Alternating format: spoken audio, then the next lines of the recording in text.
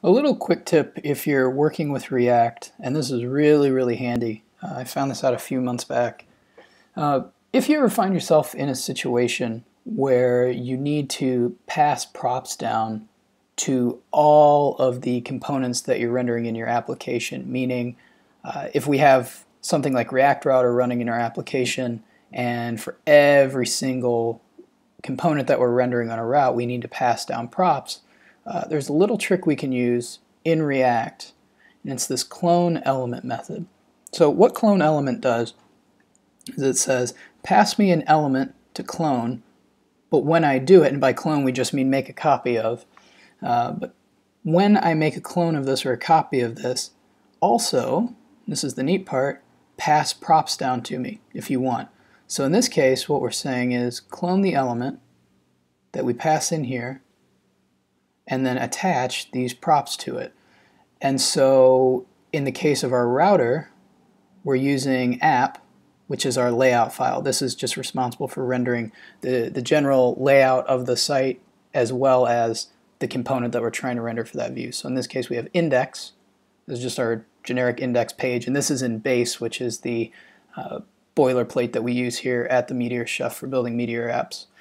So in base we have an index component, and that's rendered into the app.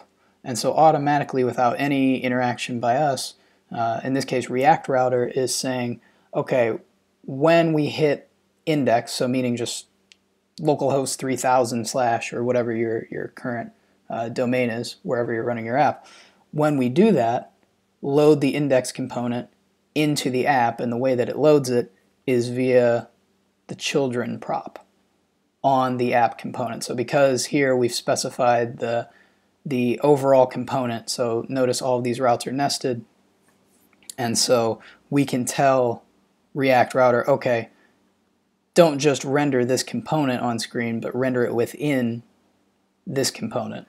So in this case we're saying, okay, this is our layout for the entire application app, and in app we look at this.props.children to actually render whatever component we've been passed down. So this.props.children here is identical to index here. So it just maps down. So if we went to /documents, we'd get the documents component spitting out where this.props.children is. And so the reason we use something like cloneElement is we can now pass props down to each of those children.